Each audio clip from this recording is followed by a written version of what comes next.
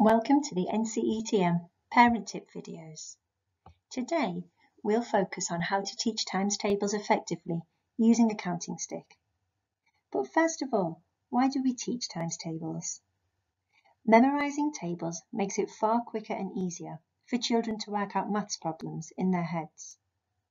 Knowing their times tables can also help your child more readily grasp other important aspects of maths, such as fractions, division, and percentages.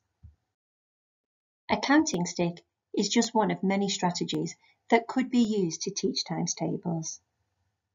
It's an effective way of ensuring that children can make connections between facts that they know, such as 5 times 4 equals 20, and linking this to other facts that they may not be sure of, such as 5 times 8 equals 40. Knowing that 5 times 8 is double 5 times 4 can help them to understand these facts. This table shows which year groups the multiplication facts are taught in. During this video, we'll be looking at learning the 4 times table, which, as you can see, is under Year 3 objectives. Before we begin, let's have a think about why a counting stick is a great strategy to use. Children will have used number lines from an early age, and by the time they encounter the 4 times table in Year 3, they will have had experience in counting forwards and backwards in steps of different sizes. The counting stick acts like a 3D number line. In this video, the stick is divided into 10 equal parts, like you can see on the screen. However, counting sticks can be divided in many different ways. Each part of a counting stick represents a particular unit. This video focuses on each part representing a unit of 4, but counting sticks can be used for any whole number, as well as decimal numbers, fractions, and percentages. Intervals on a counting stick can be fully labelled, as you can see on the screen, and as children become more confident, these labels can be removed. You'll see this later on in a counting stick video.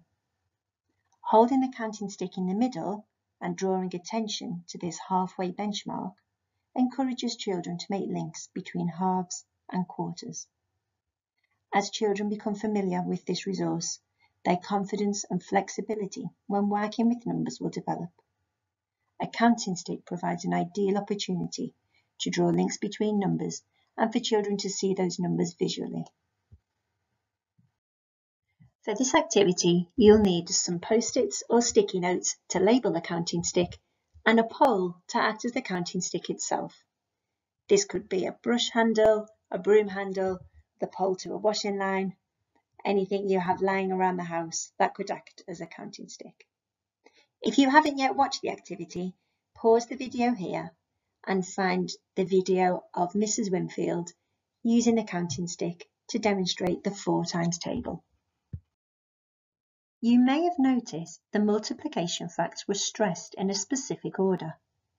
This was done to highlight some relationships within the 4 times table.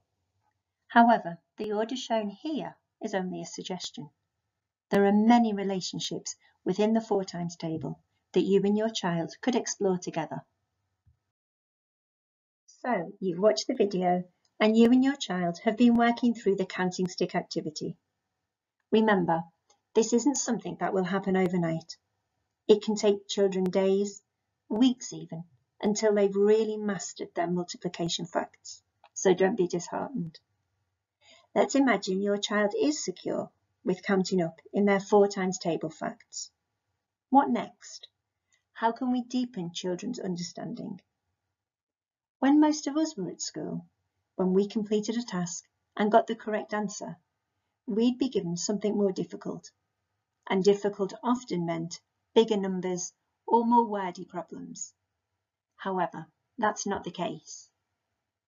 In order to really challenge a learner's understanding, in schools, we get children to look at all possible ways of engaging with what they are working on before moving on to a new concept. We're moving deeper, not moving on too quickly. So how can we do this? A great way to deepen children's understanding is to ask them to spot patterns. A key question that we often ask in maths lessons is, what patterns did you spot?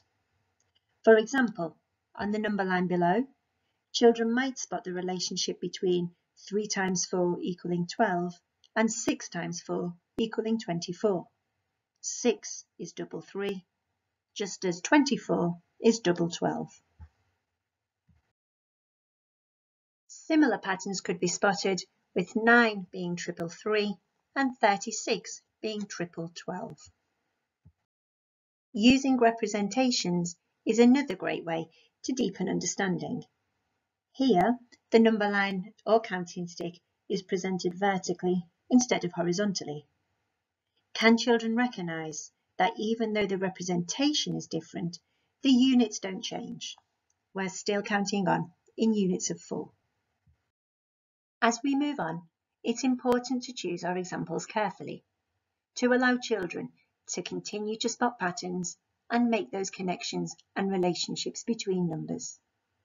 For example, we've just looked at multiples of 4, so if we move on to multiples of 8, there are lots of observations that can be made, lots of similarities and differences.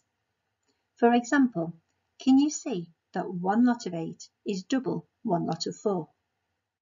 Why might this be? Does this work at other points on the number line too? Try looking at 5 lots and 10 lots, as these are easier to double.